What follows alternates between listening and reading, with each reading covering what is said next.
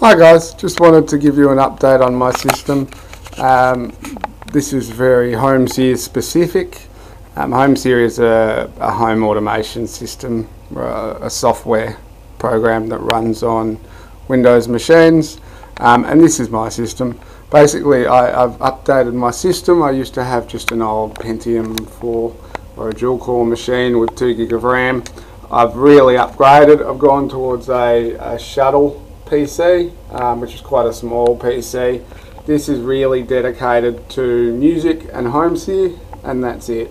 It has a quad-core 3770S processor. It has 16 gig of RAM, and it's just got an OS hard drive. All other storage is stored on the NAS.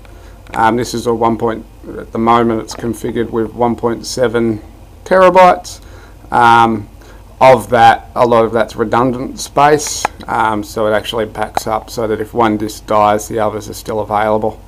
Alright, so back to my automation system. So I have the Homeseer server, which runs on a UPS, and this keeps internet, server, essential services up. The runtime varies depending on the load. On average, it's about 30 minutes that it will keep running for if the power goes off. Which is more than enough. If the power's off for much more than that, there's not much that I can do anyway. Alright, so from the home automation system, I have a current cost envy, which basically just means that it reads the power usage of the whole house. So as you can see on this, 712 watts is the current usage. I've got modem and router set in bridge mode, so the router handles all the authentication. And then up here I have a W800, which is essentially a radio receiver for motion sensors, much like this X10 motion sensor. So the house knows, because of the door and the window sensors and everything else being received by this device and then processed by the automation computer, exactly what room's got motion, what room doesn't, and so on. So then I also have this RFX COM receiver.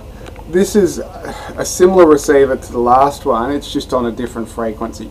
So this one is responsible for ATI remotes, which will shortly be integrated into the TV system, and also temperature sensors.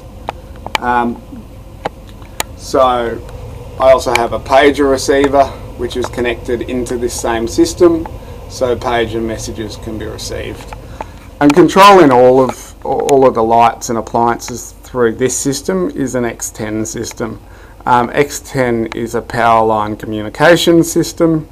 And near the switchboard I have a serial to Ethernet server, which basically lets me connect an X10 power line communication device to my network, and because it's connected to my network I don't have to run really long cables and everything else, because I already had a network cable there, and that lets me turn the lights on and off when someone walks by, check doors, do security, all of that standard stuff.